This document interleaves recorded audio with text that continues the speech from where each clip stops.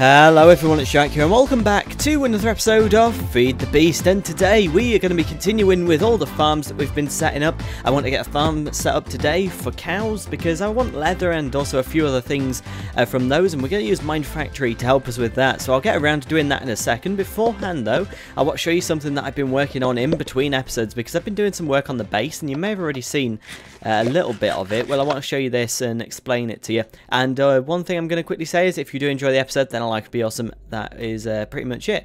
So what have I been doing in between episodes? Well, I've done a little bit of work on the base around here, and if we fly up into the sky you can see how cool this is starting to look.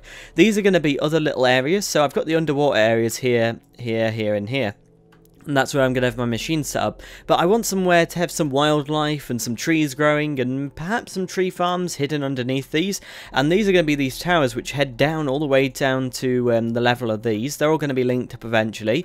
And I just thought this looked kind of cool. It makes more circles to the base, keeps it looking all circular and geometrical, if that's even a word. And that's what I've been going for this. And if you take a look on the map, I think if we do that, you can see how cool this is starting to look. I think it's going to look awesome when it's done. This is another step to the project, and I think it's going to look really cool. So let's head down to the base, and let's get started making some of the machines that I'm going to want for the cow farm. Now, like I said, I'm going to be using Mind Factory to help us out a little bit with that. And the first thing that I want to make is this. This is a grinder. It's going to kill everything like a 5x5 square in front of it. So that's going to be really cool. And it's going to be super useful for what we're going to be doing. I'm also going to want something called a chronotyper, and I don't think I've used one of these before. Basically, these are like a really cool sorting thing for mobs. You can tell it to sort whether it's an animal or a baby and all different types of stuff like that, which I'll show you in a second. And I'm also going to want some conveyor belts to move the mobs around, and I don't have any of these made, so let's quickly craft up. Let's go for 32, maybe 48 of these. That should be plenty. And I don't know. Yeah, let's leave these not coloured. I was going to colour them brown because it's cows, but hey, why not? Let's just see what we need to colour it. We've got some ink sacs, so let's... Nah, I'm not going to bother colouring it. Let's leave these the colour they are. I'm being lazy again. So let's head down to the bottom of the base and I'll show you what we're going to do. I may also want some clear glass as well, so let's just grab some of that.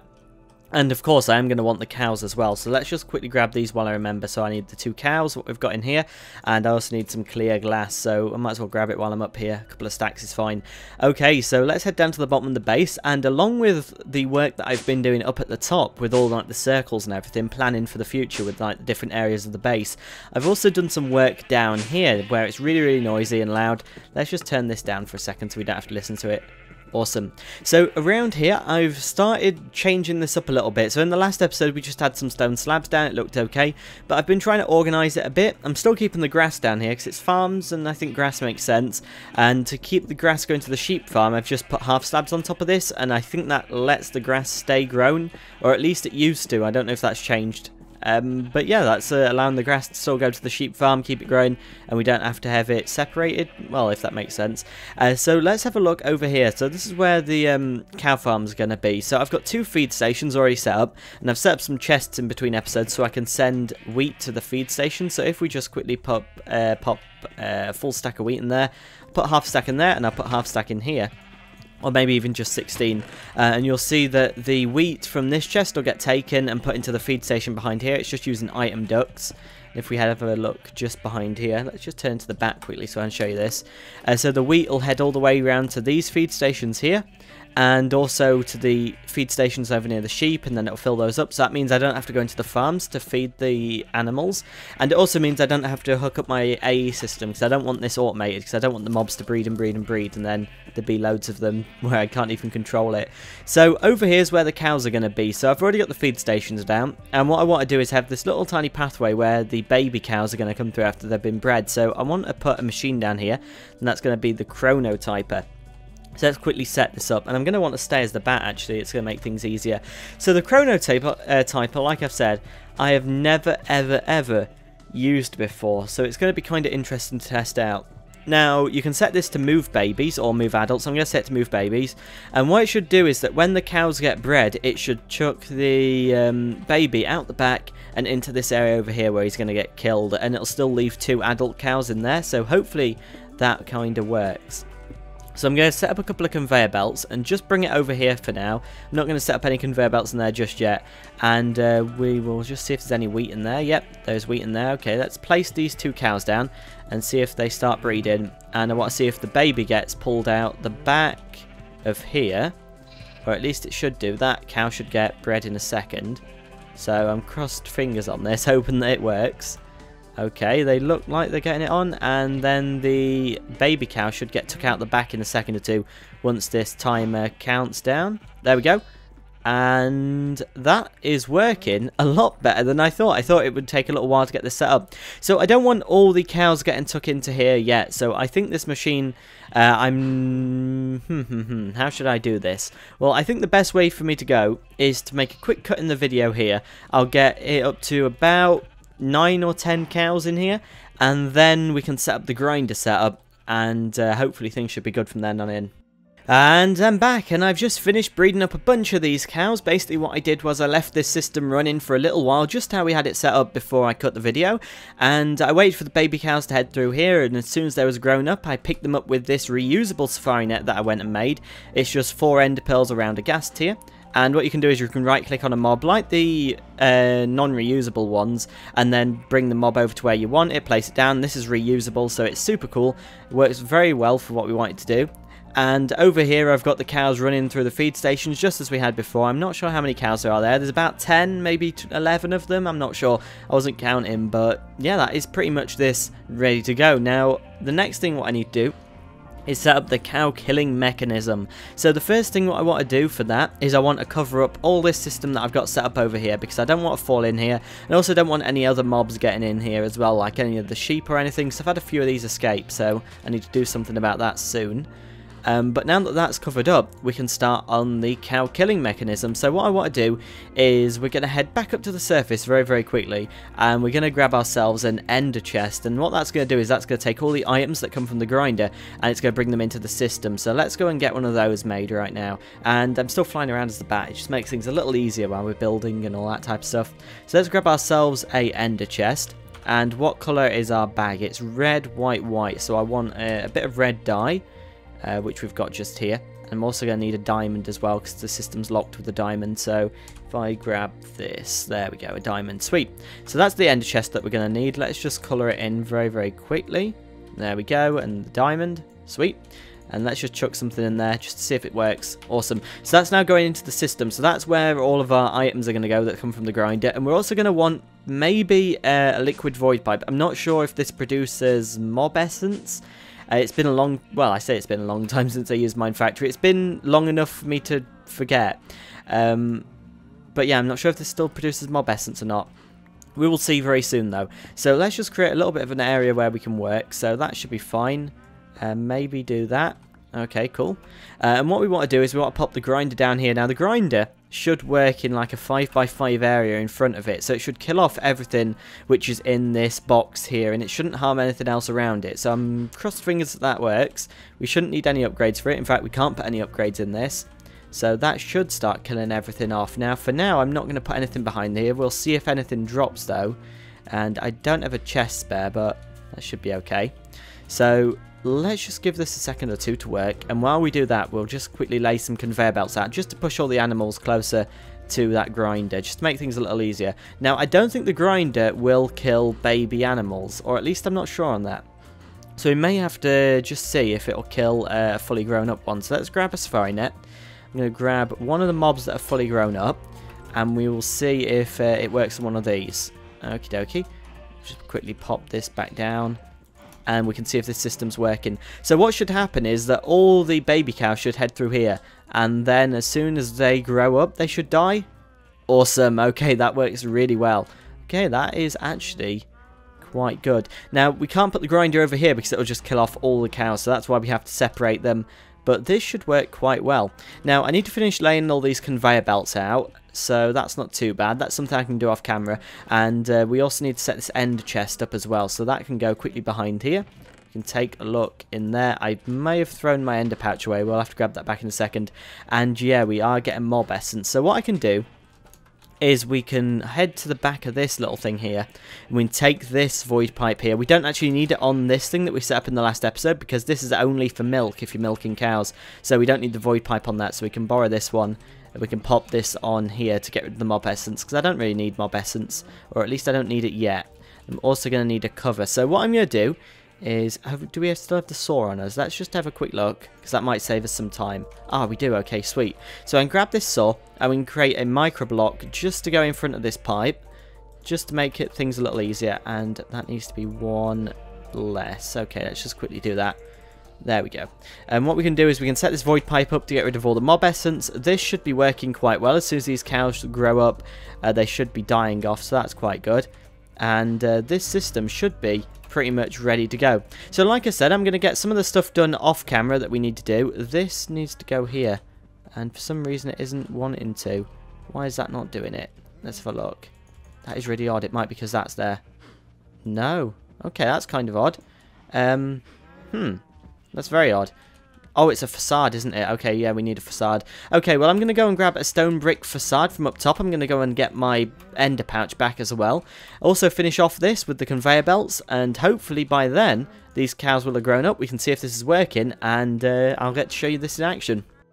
And I'm back, and I wasn't entirely sure what was going on with the facades. It wouldn't let me even place a facade on this fluid pipe, and I thought you could at one point. I'm not sure if it's just because it's fluid pipe, but I moved that to the underside, and now I've got the energy conduit going up the side with the cover on that, and that's working fine. All the mob essence is going away, so this is working very well. I just need to finish off with the conveyor belts, which I was just about to do, and I did say I was going to do that off camera. Let's just kill some of these off just to make our lives a little bit easier just for the moment. There we go. Okay, so that is this system fully up and running. We've now got automated cow production and collection of things, and we've now got leather and steak and all that going into the system. And what I may have to do is make a couple of upgrades to our ME system. So I need another ME drive and some discs, which I'm probably going to do off camera or in between episodes, because I don't want to do that on camera because I've already done that before. And there is also something else that I want to do to help us out with the ME system as well. So I'm going to look into doing that. There is a couple of things though that I have to do before that, which I'm probably going to do today. So I'm going to have a look into what I want to do next, and I will see you in a second, because our cow farm is now up and running and there's nothing else I really have to do with it. And I'm back, and now that we've got the cow farm done and out the way, there's something else that I've been wanting to do for a while now, and have kept putting off for, yeah, quite a while. So I want to get started with some stuff from open blocks to allow us to store our XP, because no doubt I've died quite a lot of times throughout the series, and have lost quite a lot of XP along that route, and if only we were storing it, we could have used it for good and not evil, even though it wasn't used for evil. So we're going to get started with open blocks now, make a couple of cool things, and the main reason I'm starting on it now is because for something that I'm wanting to do with the ME system a little later on in the series. I still want to do it quite soon, but it's not going to be in today's episode. I want to get a couple of advanced filing cabinets, and for that I'm going to need a bunch of enchanted books. So this is going to make that system a whole lot easier. It means I can store my XP and use it for good, and I can also use it for automated purposes as well. So this is going to be kind of fun. So this here is an XP drain, and that here is tanks. Now you just see me make all these, so I'm not going to bother explaining it too much. And basically what you can do with these is you can drain your XP into the tank with the XP drain. So we're going to find somewhere where we can set this up. I'm not sure whether we want it around here actually. I might want it over near the Thorncraft stuff, because it's more this type of stuff. Now, I've been thinking a little bit about the Thorncraft setup in between episodes, and I've been thinking about moving it because, to be honest, I'm not going to be doing that much stuff with Thorncraft in today's episode. Well, not in today's episode, but in the series. I'm trying to keep Thorncraft down to a minimum, just because I've not really found myself being that fond of Thorncraft 4. I found it a bit tiresome, but I don't know, it might come back to me and I might enjoy it a bit more, but I've got a bit bored of it. But I'm thinking of moving this down one floor just to make it a little easier to set these jars up, because I want to get rid of all these Essentia tubes. I want to move it over to a golem if we're going to do any more stuff with this, and I think if one floor lower would make that a whole lot easier, because then I don't have to worry about blocking the glass in and making it look ugly. And this floor here can be focused on Ars Magica maybe. I'm not too sure though, we'll have to think about that. But for now though, I'm going to set my XP stuff up in here, because there's still plenty of room. I can put the enchantment table over here, knock some of these bits of seared bricks out even, and put some bookcases down. So this is going to be a great place. So I think if we put the XP drain just here maybe, and what we can do then is we can bring one of these tanks down. I need to break that. There we go. I've got a little bit of lag today, and yeah, I'm not sure what's causing it. My internet's terrible. So I'm just going to quickly do this and pop some of these tanks down just around here, and we can drain our XP into the tanks now. These tanks before, if you've never seen them, are really kind of cool. So we'll pop the XP drain on there, and if we stand on there, it should start draining our XP into the tank below.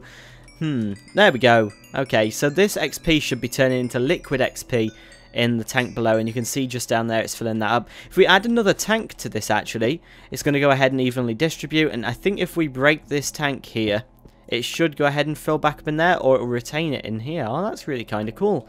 Okay, these tanks are awesome. They're super cheap as well, so they're really kind of cool. So that should be a big enough tank for now. We don't need it to be too huge, so we can quickly block this in. We can fill some XP up in there. I may want to decorate it a little bit and get this looking a bit better. So while we're stood here waiting for our XP to drain, let's go ahead and just grab the rest of this. We'll just quickly block this up just to make it look a bit nicer. So at the moment you can see all the sand and everything below here. This is going to eventually be moved, but for now we don't want it to look ugly. So we're going to drain some of the XP off in here, and then we're going to want to use this XP. So I think the way we do that is we make a special type of enchantment table. So let's go and have a look what we can do with that. I think there's an auto enchanter and an auto anvil. So I think they're what you use for this. As I say, I've not done anything with this before, so it's kind of new to me. So let's grab some fluid ducts. I'll just grab some of these. I'll grab some servos as well, just so we can power these. And let's have a look at enchantment tables. So what can we do? Well, we've already got a normal enchantment table, and there's a couple of ones here, and I think it's this auto enchanter. It's from Open Block, so it should be the right one. And then I think there's an anvil as well. So let's have a look what we can do. It's an auto anvil from Auto Blocks as well. So let's have a look. We need to reset this quickly. Anvil. We need a normal anvil. There we go. I think we've already got plenty of them in there actually, so we should be able to make this. What are they? They're anvils, can't we? There we go, that was odd. Okay, so there we go. Auto anvil and auto enchantment table. I'm also going to want a bunch of bookcases as well, so I should be able to make these very easily. Let's just quickly do that. There we go, and we can make ourselves our bookcases. Dun dun dun, 64 of those. Perfect. So let's go and set this up, and we'll test this out. And I may also want to grab some books as well, because I want to put some enchantments on books. So let's just grab like a stack of those. Sweet. So let's go and test this out. Like I say, I've never used this before, so it's kind of new to me. So we'll see how this works and see what it's like. It's kind of nice to try new things out for a change, because there's a lot of stuff in the mod pack which I've already done before. Like I've already used the mine factory machines before and done a lot of stuff with those. So it's kind of nice to try something new out for a change and see what it's like. So let's just take a look at this before we put any more bookcases down. So we can bump it up to level 30. Okay. I don't think we need the bookcases there. What do we need here? Auto extract. Okay. Auto eject. And auto drink. Okay, so that's for the fluids. So we may need the bookcases here. I'm just going to quickly do this for now. And we'll set it up like that. That is 1, 2, 3, 4, 5, 6, 7, 8, 9, 10, 11, 12, 13, 14, 15. Yeah, there's 15 bookcases there, so that should be a level 30. And we can put the auto anvil. Let's put it just to the side of it, actually. Put it back there. Okay, so I need to hook this up to some piping. And let's just have a look if Open Blocks there's anything we can use for this. So, at Open Blocks. So, I think Open Blocks has them weird pipes we used earlier on in the series. Or at least I think it was from this mod. Let's have a look. I don't think there is anything we could use for it. I suppose there is something in there we can use for transporting fluid, but I'm just going to use fluid ducts. They work well. And at least I know that they work. So I'm going to go down to this tank here and we'll hook it up. Let's go to the bottom of the tank, or maybe even the side. That should be fine. Okay. Don't think it has to be in a specific part of the tank. I think it can be anywhere. So hopefully this works. So if I do that, and we need our crescent hammer back, wherever that is. Where is it? That's odd. Crescent hammer. There we go. It's just here. Okay, so I'm going to grab this, and we'll see if these fluid ducts can take the stuff out of this tank. If not, I'm going to have to look into a different way of doing things. But if I do that, and this should be ignored. There we go. Oh, sweet. Okay, this works. So if we head up to this enchantment table, this should be filling up with juice. And if we set it to level 1, and I put, let's go for half a stack of bookcases in there. Okay, so it's enchanted half a stack of those, all at protection 1. Ah, okay, so that is really kind of cool.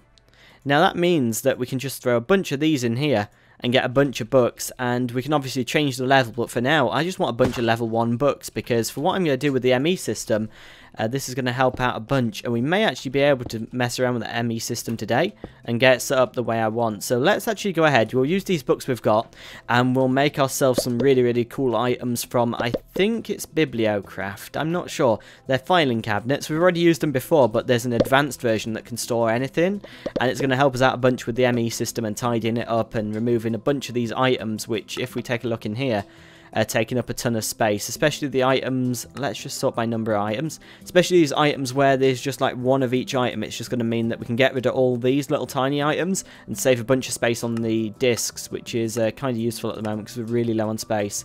So let's go ahead and we'll create a couple of things. So we're on item name at the moment.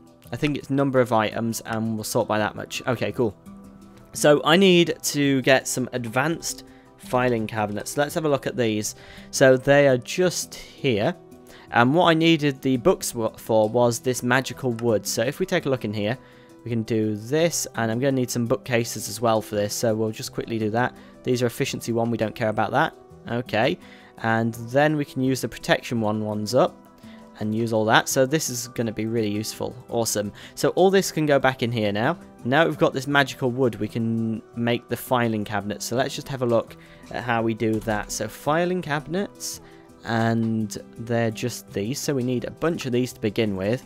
I'm just going to grab as many of those as I can, and then we'll grab, let's go for, well, we can only make 2 for now, but we'll make some more in the future. Or do we have any more enchanted books? We have a couple of them.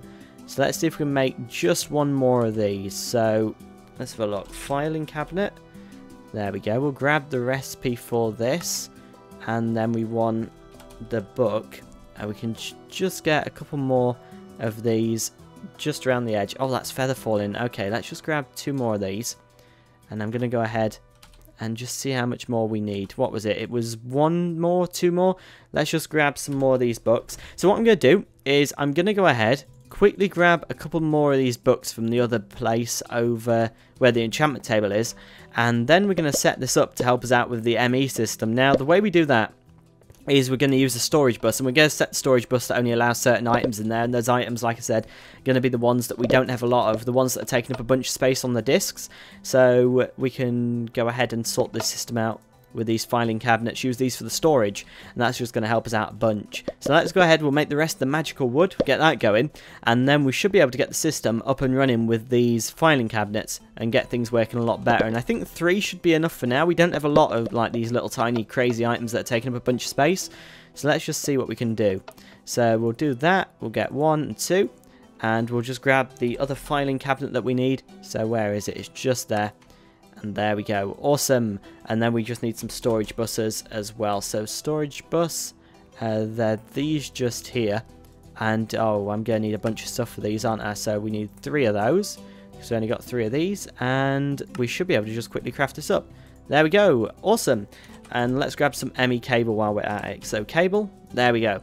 Sweet. So if we have a look in here, and we search by number of items, we can see that it's all these little tiny things that are taking up a bunch of space in the system and are clearing out all of like the slots on the discs. So if I get myself all of these music discs and put these in here, I can put things like the what's it called, the rubber saplings and these discs and various things like that, and we can sort them out with these filing cabinets. So let's head down, I'll show you how to quickly set these up, and then I'll go about tidying the system up off camera in a second or two. So I think the best place for us to have these is out of the way, somewhere where we're not going to get bothered by them. So I think in this wall back here should be a perfect place for it. So we can do 1, 2, 3. We'll go across actually to keep it looking good. And then we can create a wall of these filing cabinets as and when we need more of them, especially if we need more space. So that's going to be awesome. And then behind these, all we need to do is hook them up with the storage buses. So this is going to be kind of awkward because of how this is. So, how can we do this? Well, what I'm going to do, like I said, I'm going to set a bit of this up off camera, and then I'll be back to show you how to customize these filing cabinets with all the items. And I'm back, and I've got these filing cabinets set up. I haven't moved all the items from the ME system in here just yet, because I want to show you how to set these up. So you just quickly pop these storage buses on the back of these, and these will allow it to put items in and out of these filing cabinets and use it as if it was an ME drive. And basically what you can do is, let's say we put an item into here. So that's 2 items in there. And if we take a look in here, we can just click that, and that's going to allow this storage bus to only put these items into here. So it's going to just mean it's a bit more organized. We can keep items where we want them, and all the music discs are in separate ones at the moment, and that's because I don't want anything else going in there just yet until I've started putting items in there, and then all the music discs are going to be in the same one. So these filing cabinets are really kind of cool, and like I said, we're going to use them to store all of the items that are taking up just one space in the ME system. So say if we've only got one of each item, we might as well have it in here. It takes up less space, and it means we have more space on the discs. And yeah, that's pretty much it. Now, even though these filing cabinets are pretty cool, you can't put any item in there. For example, we can't put the rubber saplings in there, but we can put the discs in there. So that is one downside of it. I mean, it's not too big of a downside. It's still going to save us some space on the system, and that's mainly what we're looking for until we make more of these ME drives, because I don't really have the Certus quartz to do that yet. So I'm going to go about getting rid of a bunch of these items that are taking up hardly any space whatsoever on the system. I'm going to fill up the filing cabinets with whatever I can, and then once I've done that, I'll be back to show you how much has changed. And just quickly before I do cut the video to do that, I'll just show you what we've got at the moment. So we've got these drives up here, and we're going to need something to stand on just so we can see in there. So let's just do that. And if we take a look in here, we've got all of these just the way they are. I'll show you this afterwards, but most of these are nearly full.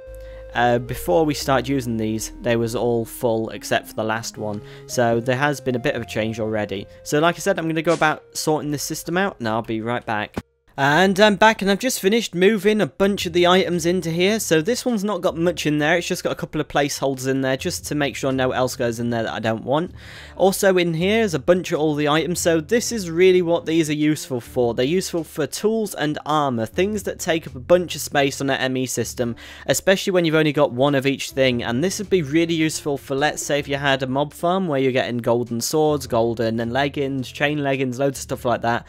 These would be super useful for that, because they allow things that wouldn't normally be allowed to stack just like the ME system does. So they're really kind of cool. So the only thing left to do now is to customize these a little bit. So I need to set all these to priority 2, which I've already done, and I also need to configure this so the items that are in there are allowed to go back in there. So you just allow it to do that like that, and it adds a filter to it, and that basically means that if it gets any more of these items in the system, it'll put these in here first because they're in the filter and it's priority 2. So that's awesome. Those are working. They're set up exactly like how the deep storage units are down below for the farms. So hook that back up to the system now. I disconnected it while I was setting things up just to make things a little easier, so I didn't see all the items that were in there in the system. And that is that, pretty much ready to go. Now those cost very little. You just need a little bit of your XP to do that, which wasn't too bad because I do have ways of getting XP quite easily. And it saved a bunch of space in the ME system. And if we take a look at the difference over here, now I showed you in the last part of the video a little bit of this, and if we take a look at this again and show you that now all these discs have got quite a bit of space on them, so it saved us having to make another drive and put a bunch more discs in there, and it's meant we've bought ourselves a bit of time on upgrading the AE system. So that is really kind of cool. So I hope you've all enjoyed today's episode. It's probably a lot longer than the usual episodes that I've been releasing. That's just because I had quite a bit more time today than usual to record, so I thought I might as well make some progress in an episode rather than keep it down to 20 minutes. I mean, when I can record a longer episode, I will do. So I hope you've all enjoyed today's episode. If you did, a like would be really awesome, and I will see you all on the next episode. So bye, and cue the awesome music.